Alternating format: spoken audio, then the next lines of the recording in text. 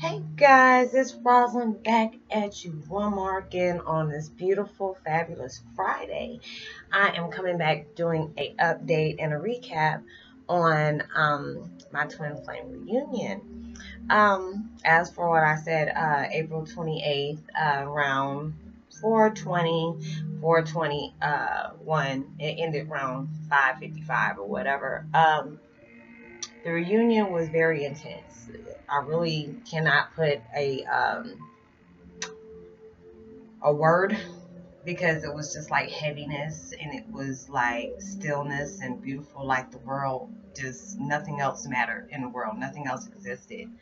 I don't miss my dad as much because I know, in past videos you will see me cry about me missing my father, but now it's just like I can't miss him because he's always around. I always feel him around all the time. Um, it's just now it's like more intense. Um, like I can feel him a little bit more now. It's like it feels like I'm in a trance sometimes. But it's actually okay. 11:11. Um, it was it's undescribable. I really don't know how to describe it, but it's like with the things that are going on, it has made me to be such a better person. It makes me feel good inside because I'm actually living through love. Even though things are not exactly the way I want them to be right now, but I know I'm getting closer to it. It's just I get so many freaking signs. It's not even funny. Like with 11:11, 7:7, 4:44. Things that actually happen in behind the shadows. You don't think, just because I'm not seeing stuff right now, I know and I feel like, something big is about to happen. Something big is about to drop. Um, so I see the news things that I keep up on my dad's stuff. I heard about the reality show, and thank God, I'm glad my family, my uncle Omar, he spoke up and said, "Hey, there's not going to be anything 222. Um, there's not going to be a reality show." And I'm like, that's good, because there's just so many different things that's going on. I knew my dad was a very private person, so I don't think he really would have done something like that. But, the way the news goes, people will just say anything to put a headline out. But as for the things that I'm going through right now, they're actually becoming easier to deal with. Before, they would come up and I'm just like, this is messed up. This is really messed up. And I'll have so many different emotions about it. Getting tongue tied today.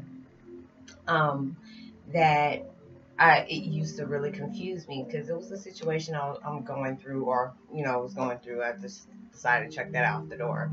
That I couldn't really decide what did I wanted to do, but it was just like just go with the flow and see what you see, and you make your decision off of that. Because it's like heart right here, ego right here, and then my dad's back here. So it's just I don't know what emotion to pick up off of because it's just really crazy right now because I didn't do all that research. I thought I did because when you find out about all this twin flame stuff, and it's just like you read up on it, and it's like I wish they had a book 101 about what do you do after you reunite with your twin flame. What are the side effects? What are the ups? What are the downs? What are all these things? So I'm learning day by day on my twin flame 101. When my dad wants to come around, he'll come around when he feels like letting his presence known, even though I know he's here. But that heaviness when he's around, he's like, "Hey, I'm here. Hello." You know. So it is just like he's taught me so much about myself, loving myself, respecting myself more. I've always stood up for myself because I'm just like 5'2", exactly like him. So I always stood up for myself, but it was just for me having a kind heart. A lot of people would take advantage of that. A lot of people would use it to their advantage, and I would be the one that's constantly hurt in the process. But now it's just like You know, you could be hurt at the situation, but I look at it like nothing happens by accident. It's not, oh, that was a coincidence. No. Things are happening the way they're supposed to happen, exactly when they're supposed to happen. So it's just like when you're dealing with people, it's just, I had to constantly learn and tell myself, you know what, don't put lifetime expectations on seasoned people. You never should do that.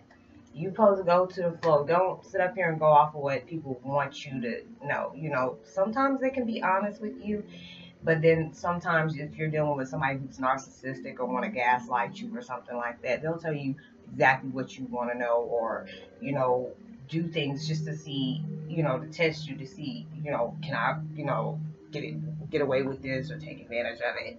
So now it's like when I truly start sitting back and looking for it for what it is and stop searching about, oh, this is what I want out of it, so that's all I'm seeing.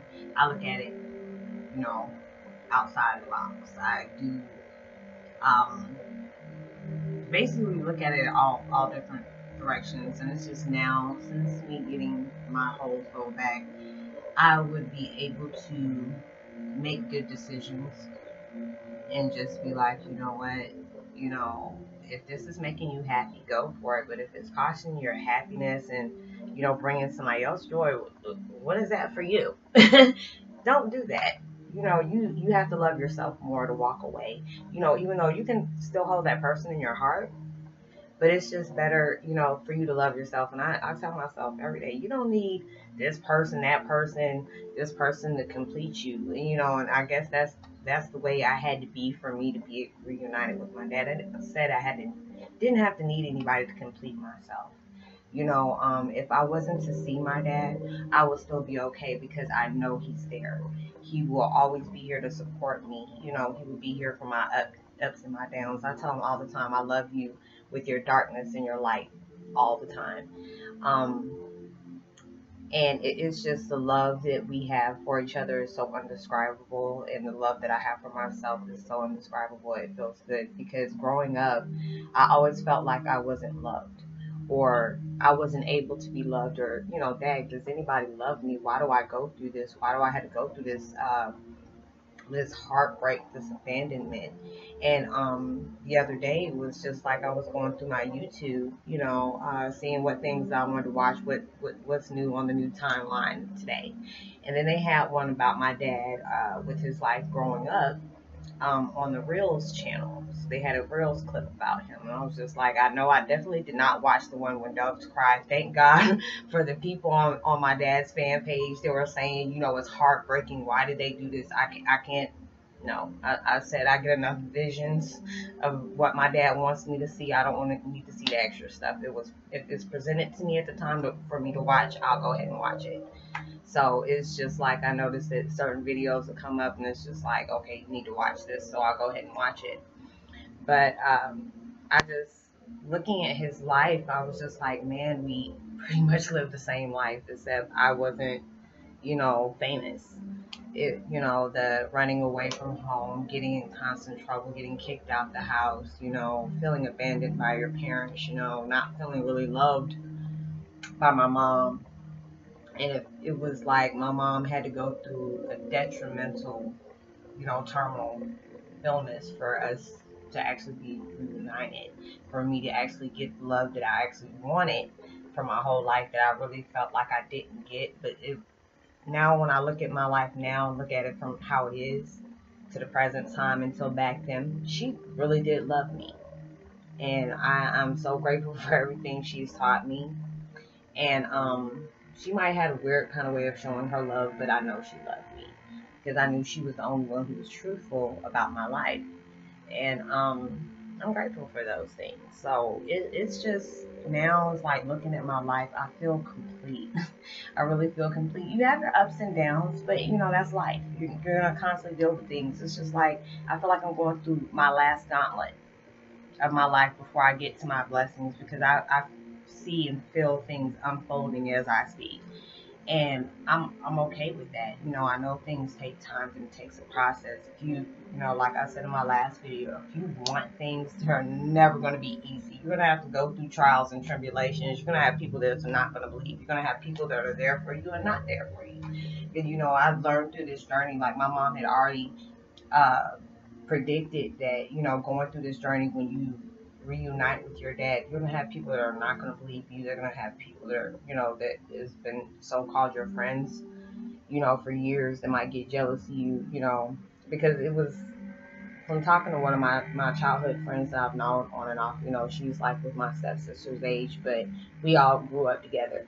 And she was like, yeah, we did hear that Prince had a daughter, but um, and then we found out it was you, but we thought you already knew something, so we didn't say anything. I was just like, well, I didn't know. I just knew I just had a weird connection with my dad, and I just didn't know.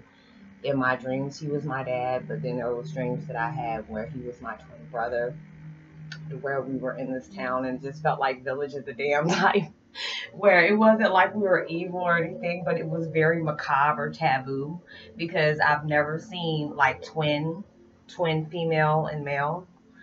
Um, they probably do have them out there. I don't know. I've never seen them, so that's just my opinion. But I've never seen twins that look identical for them being opposite sex, except he's just lighter and I'm darker.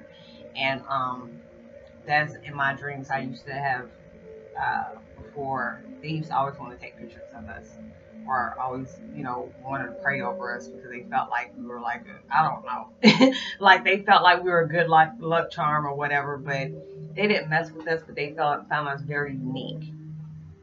So I always feel connected with my dad, and it's just like now when he always told me, stop saying you miss me. I'm never gone. I'm always here. I just feel him now more than ever. I feel him like touching me. Sometimes I feel him kissing me on my forehead or whatever. But it's just a very beautiful experience because learning more about myself and learning how to love myself more from all the changes and the abuse that I went through my whole life has made me such a strong woman. Anytime you can go through something like this, because there's some days I just look at my dad, I'm like, are you serious? Is this real? I gotta pinch myself sometimes. I'm like, is this really real? But then I look at my daughters, like my oldest daughter, she looks just like my grandmother Maddie. And then when I look at my two youngest ones, like my baby, she looks just like my dad at 16 and 17. So I'm just like, I can't miss them. My babies are like with my family that has passed on. I still have them here because I see them in my children and I see it in me. So I can't really miss anything. I know that my family's around, and I know I got many angels and oracles or whatever you want to call them around because I feel it a lot.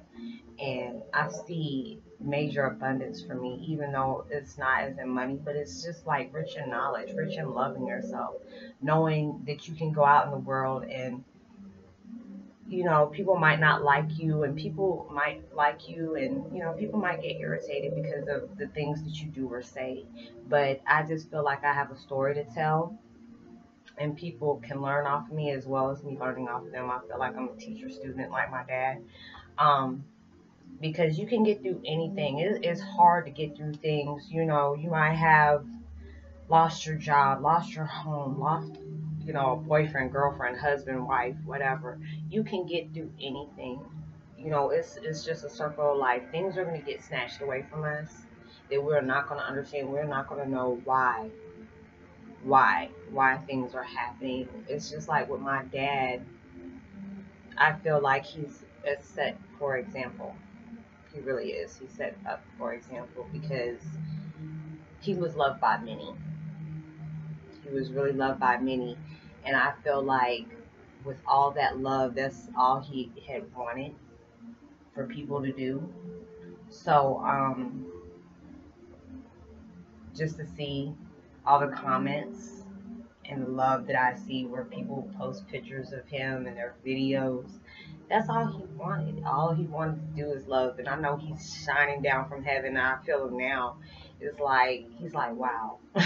When he sees all the comments and everything, it's like really warm felt, and it feels beautiful. So I feel myself evolving to be a better person. Sending these videos out. I'm listening to this angelic music. It's so soothing to me. It makes me feel so peaceful. But you guys gotta love each other. Love yourselves. You only have you. If you can't be, comfortable in your own suit, how can you be comfortable around anybody else or have anybody be comfortable around you? So, guys, I'll keep you up on my updates. I still have headaches. I feel like I got Virgo sometimes. I go through um, chest pain sometimes. I don't know if it's just because the fact is how my dad passed away or what he was dealing with on the, physical realm. Because I didn't start having them until after the reunion. But I guess everything needs a balance. You can't take the good without the bad, so you have to be able to balance it all out. But it's good. It's all good because I feel like there's a big weight lifted off of me, and I feel more clarity on the things that I need to do, and things I was put on earth to be able to accomplish. And I know my blessings are coming, and I mean they're actually here. I see them every day when I can make these videos. I can be able to, wake up in the morning and appreciate life. As I try to be grateful and tell God everything. 4 or 5 things what I'm grateful for every single day. Or even during the day. Things happen to me, and I'll just look up and say, "Thank God, I know that was you. That was helping me." So you guys, I will talk to you later and keep you updated on anything else that I'm going through. Other than that, you do your research and everything. I try to figure out is certain things normal. And thank God all the stuff that I'm going through is normal. So I'm not going plumb crazy. So I will talk to you later. Namaste. Live in love and light. And I will talk to you soon. And like, subscribe, guys. Share my videos. Hit me up. And I will talk to you later. Peace and be wild.